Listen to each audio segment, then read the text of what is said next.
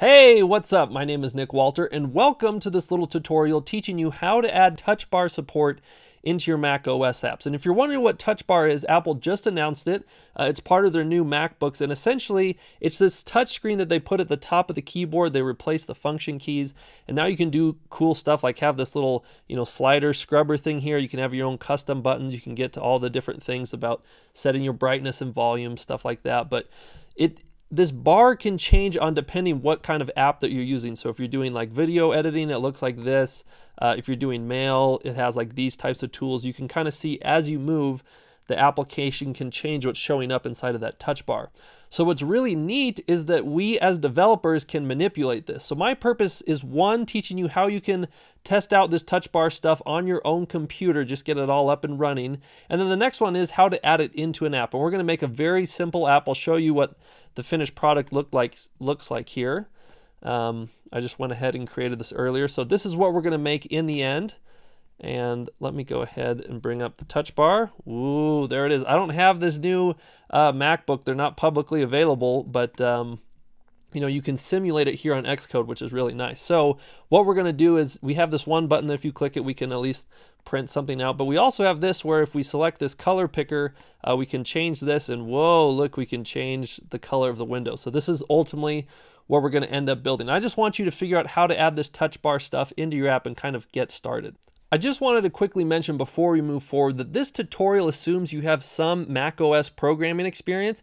If you don't have any, don't worry. I actually just released a course on how to make Mac apps. I'm really proud of it, and I think you'd enjoy it if you're a beginner to this. You can find it if you just go to zappycode.com/Mac. I've added a special coupon for you there since you're watching this YouTube video, but this course walks you through how to make Mac apps and will give you the basis that you need to move forward. So assuming that you have that experience, let's go ahead and dive into how to do this. So first things first, in order to run this touch bar simulator stuff in Xcode and program with this, you need Xcode 8.1 and you need macOS 10.12.1. And this is a little bit tricky if we go to the Stack Overflow question that I saw earlier, because I downloaded the new version of macOS, this 10.12.1, and it wasn't working for me. And apparently there's like two different versions of 10.12.1. So hopefully by the time you're watching this, the one that's in the Mac App Store will be the correct one. But if it's not, just go to Stack Overflow and search for NSTouchBar. It's going to be one of the only questions on there. This is so brand new, and hopefully past that point, Apple has fixed this. So remember, go to your App Store app, update to Xcode 8.1, and you need to have macOS version 10.12.1 and hopefully something beyond that. But if you are at 10.12.1, make sure it's the correct one, and if it's not working for you, go ahead and check this out, okay? So what we want to do first is let's see what documentation Apple has for the NSTouchBar. So let's go ahead and open a new tab and just Google NSTouchBar. Actually, I think the better page for this is if you just search Touch Bar Developer. Okay, I can give you the full URL once it shows up here. It's this developer.apple.com/macOS/touch-bar. Okay, so this just kind of gives you some high-level information about what the touch bar can do and how you can get more out of it. But then there's these really useful links down here about how you can integrate this into your app, and it's showing you here you need that Xcode 8.1 and this specific version of 10.12.1. Okay. Now the next thing that we're going to have inside of here is a couple of these sample projects, and I think this will be a good way to just make sure you've got the right version and everything is up and running on your computer. So assuming that you have 8.1 and this version of macOS, we're going to go ahead and download this NSTouchBar catalog. Okay, so we're going to click download sample code. I'll add that to our downloads. Okay, and I'm just going to go ahead and open up one of these. Okay. You can see I've already got one copy of it. You can get to it in Objective-C or Swift, which is nice. Well, go ahead and open up this project. Yes, it's from the internet, but it is from Apple, so I'm going to go ahead and trust it. I'm going to close out the old project here. But now that we've got this, the whole purpose here is let's just make sure that the touch bar is working for us. We'll go ahead and hit run on this app. And if you don't have the correct version of macOS or Xcode, you're going to get errors as soon as this thing builds and tries to run. But assuming you have this, that means you're in the right direction. And then to get the touch bar to show up, all you do is you have to go back into Xcode, and then inside of Xcode you say window, and then show touch bar just like this. So Shift Command 5 is the hotkey for it. But you get this to show up, and look what happens. So the touch bar is kind of in its regular state. It's, you know, got a play and stop for audio, things like that, or maybe this is for Xcode actually. But you can see if we pull this out, here's all the different controls. Like I can up my brightness, down it, you know, set the keys, all this good stuff, mute my audio, whatever. But what's really awesome is that if we go ahead and switch into our app here, whoa, check out this. The touch bar has changed. So I'm going to kind of move it down here so that we can see. But like as I move into stuff like segmented controls, you can go ahead and see what those look like. That's awesome. So this is kind of a way to test all the different things that you can do with the touch bar. They show you how to make groups and stuff like that. Fancy groups. Here's the one that we're going to be working with, this color picker. So you can see we can go get to all the colors, that good stuff. And there's different kinds. We can have the text color picker, the stroke color picker. You can kind of see how the icon changes. Just all sorts of awesome stuff that we can grab from here. Look, this kind of shows you the updated values. But it's worth noting that not all of these will work unless you have an actual laptop that has this integration. Like multi-touch stuff, that doesn't really work. And I think if you try and click on visibility priority, well, these weren't working for me earlier. Looks like they're working now. But some of these examples aren't going to work perfectly unless you have the actual hardware. But you can see most of it with this simulator here. Okay, so now that we know that this is working, let's go ahead and figure out how we could add this to an app, right? It's all awesome to see the demo. It's like, how do we actually put this into practice? So I'm going to go ahead and close all that out, and we are going to start a new Xcode project. Make sure it's a Mac OS Cocoa application. Okay, we'll go ahead and hit next on that. And for the product name, choose whatever you want. I'm just going to call this like Touch Color Fun, okay? Something dumb like that. Make sure you have Use Storyboard selected. I'm going to show you how to add a touch bar using the storyboard. So go ahead and click next on this, and then throw that right on your desktop. Okay, so now let's talk about how we can add this touch bar. And Apple has made this really, really easy with storyboards. You can do it programmatically if you want to go down that route. Check out that sample documentation that we just ran through. But if we're going to go the storyboard route, which I really prefer, you can see here, I'm going to give us a little bit of space. We've got our window controller, view controller down here, pretty standard. Again, if you don't know about some of this Mac stuff, don't worry. I have that class for you at zappycode.com/Mac.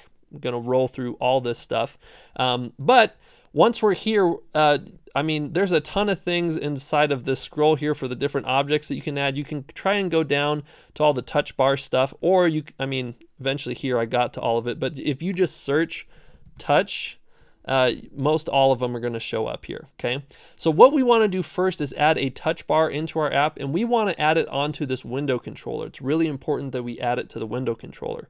So I'm going to go ahead and click drag this right onto the window controller, and you can see it just kind of pops up as one of the items here in the window controller. And let's put something really simple in there. Let's just put a button. So I'm going to scroll to the bottom, and I'm going to grab the touch bar button.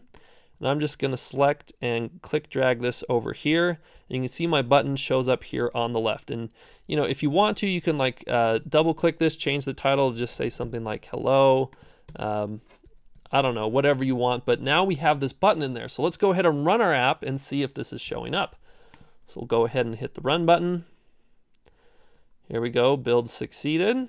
And here's my window. Remember, we've got to get the touch bar to show up by going to Xcode and then saying window show touch bar. So here it is. This is the touch bar for Xcode. But if I bring up our app, whoa, there's our hello button, right? Pretty sweet stuff. Now you may be wondering, how can I detect when someone's tapped on this button that we created here and added to our touch bar? Well, we can bring over an action just like we would for any other button or something, but we can't do it on the view controller level. We have to do it with this window controller, which means right now we don't have a code version of this window controller. We've got to go make that. So I'm going to right click here, say new file. We want a Cocoa class in Mac OS. And it should be a subclass of, I already have it, NS window controller. And I'm just going to call it my window controller or something like that. Pretty dumb name, but we're just trying to get through stuff here, okay? So in Swift, that's good. We'll hit next. Oh, I'm going to go back. We do not need a zib for this, so uncheck that. Okay, hit next, and we will add this into our project. Okay, so now we have this My Window controller. We can now go back to main.storyboard, and we can come up to our window controller, select it, and then on this little newspaper guy say, you know what, this class is actually my window controller. So now that all this stuff is combined together, I'm going to do command build, and let's do a split screen so that we can kind of drag some stuff over. I'm going to give us some space so that we can work a few things out over here. So what we want to do is select this button, and you'll notice like a touch bar button has a lot of things inside of it. It has its own view controller, and then it has a button, and then it has like the button cell, all this good stuff. We want to get this actual button right here, okay? If we bring back the side menu, you can see at the end of the day, this thing is an NS button. And this split screen should say, if we click the automatic thing, we want this My Window controller, so let's go ahead and choose that. And all we do is do our control drag just like we would any other time, and we can bring it over as an action. So got to specify an action, but I'm going to say here button tapped. Now what's so funny about this to me is when I was doing iOS work, whenever I bring over a button action, I always mistakenly typed, you know, button clicked when it should be tapped, right? In iOS, you're tapping things. And when I did Mac programming, I always got confused because I was so used to saying tapped. I was like, no, now we're actually clicking. But now that we've got this touch bar stuff, like there's clicking and there's touching. So it's all complicated here, but we're going to have button tapped as the name for this. You can name it whatever you want, but that's what I'm doing.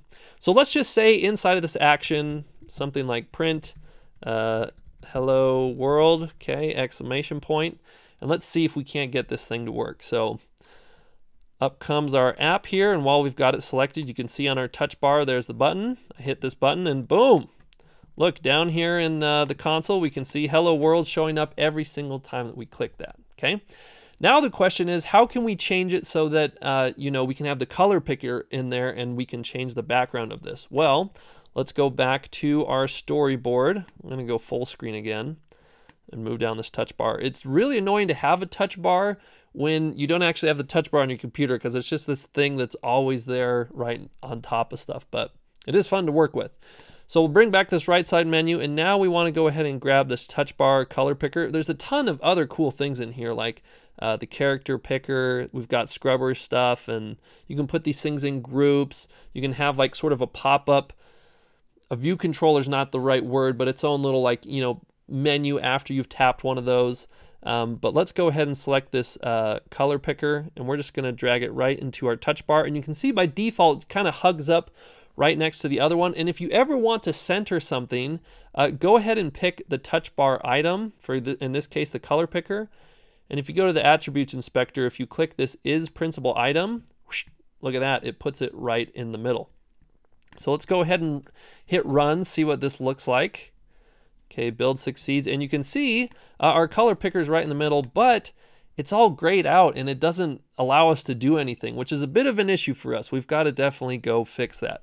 So let's go back to our storyboard here, and let's bring this button over as an outlet. We've got to set a few things up inside of it before it's going to show up and we can start, you know, manipulating it and working with it. So now that we've got this color picker, let's do our split screen one more time. And remember, I want to bring this over as an outlet, not an action. So I'm going to do control drag right into here. And I'm just going to call it my color picker. Okay, that looks good. And then I'm going to come back and make this thing full screen. Let's get to this window controller. And you can see that we're going to have an error in here. And this is something that's going to happen over and over. So because this is something new to Mac OS 10.12.1, we just need to add this little thing above her anytime we're referencing this to say, hey, you know, this is only available if we're doing this stuff. So if we kind of put this over the whole class, this says, you know, only do this if it's available here. But this is a little bit dangerous, because then this means that this app can only run if you are running this specific version, right? You kind of space out all your other users. So just kind of preface there. But now that we've got that inside of our window did load, we can kind of set up this color picker. So for the color picker, the main thing that we want to change here is color picker dot is enabled, and we want to set that to true. I don't know why default it isn't already set to true, but that's definitely something we've got to fix. So you'll notice just by doing this one thing, here comes our app. Look, now we can select this, pick colors, whatever, go into this rainbow stuff. Awesome. But then the question is, how can we bring this back, into our app and actually do something with it? Well, we can set two different things here. So with the color picker, we've got to first give it a target to say, hey, when someone selects a color, where should we send the message? What object? So that's the target. We're going to say color picker.target is equal to self. And then we're going to say color picker.action, and this is the specific, function that we want it to call, okay? We're going to say the action is equal to, and this is where we're going to say hashtag selector, okay? And then we can pass some method in here. Well, we have to make a method or function first, so I'm going to say func color picked. All right, and we're not going to take in any parameters. If you did take in a parameter, it would be the color picker, but we already have access to it here as an outlet.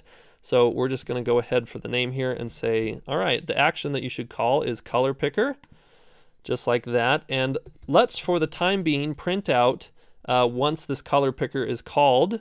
We're going to access this color picker, say color picker dot color, okay? And that'll tell us what color they picked.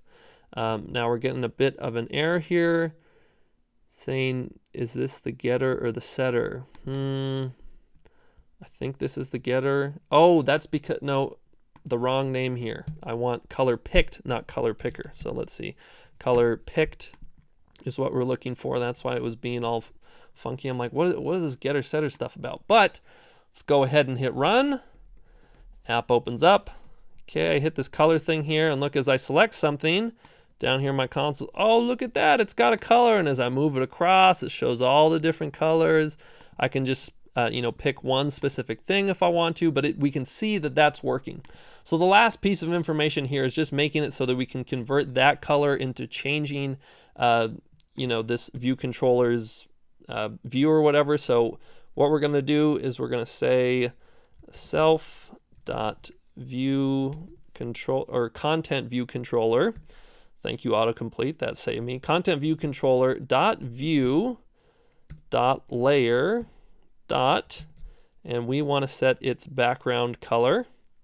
Okay, and we're going to set this equal to exactly what we pulled out here, the color picker dot color. So we're going to say color picker dot color dot, and then we need to change it to a CG color because this background color is looking for a CG color. Color picker gives you an NS color. So let's go ahead and run this, see what we get. Build succeeds. Up opens the app, and I'm like, yo, what? I want the background to be green. Now it's green. Woo! Check that out. I mean, what? How long have we been going? Like 10 minutes or something like this? We are already up and running with the touch bar. So shout out to Apple for how simple they made this. Obviously, this touch bar stuff can get much, much more complicated than this, but these are kind of the basics that you need to get at least the minimum into your app so that users can take advantage to this. I'd just like to remind you again that I have a Mac course. If you're interested in it, just go ahead and go to zappycode.com/Mac. You can see I've already got the coupon loaded in for you there. Would love to have you as a student. We make some really cool apps in there. We make a to-do list app. We make a status bar item app that kind of goes up here at the top that works with the clipboard. That one's pretty interesting. We make a podcast player, which is really intense, takes a lot of work, but is pretty fun to make. And then the last one is we make a command line tool, so something that you can run straight from terminal. In fact, if you want to see what that one does, it goes and gets the weather from somewhere. So on my computer now, if I say weather and I want to know the weather in like Tokyo, Japan, okay, I just enter this and boom, apparently it's 56 degrees in Tokyo right now. So anyways, thank you so much for checking out the tutorial. I'd love to have you in the course. I hope I helped you out with your touch bar stuff, and have a great, great day.